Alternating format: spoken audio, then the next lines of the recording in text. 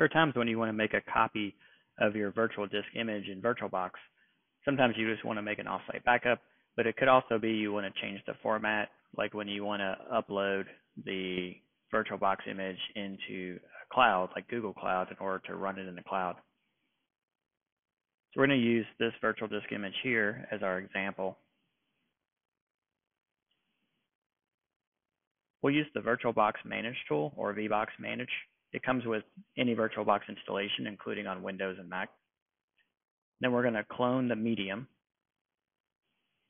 We need to give the name of the disk that we want to copy. This could be a disk, or it can also be an ISO.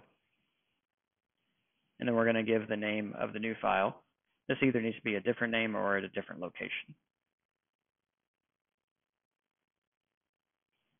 To choose the output format, we use the dash format flag, and we can pass in VDI, VMDK, or other supported format. If you want to save as VDI, you actually don't need the flag because that's the default format of VirtualBox. VMDK is the format for VMware, so we're going to specify that format as our output. We hit enter to start the process. And this process is going to take a while depending on how large the disk is. In this example, it's about 30 gigabytes, and elapsed time, this will take around 3 minutes.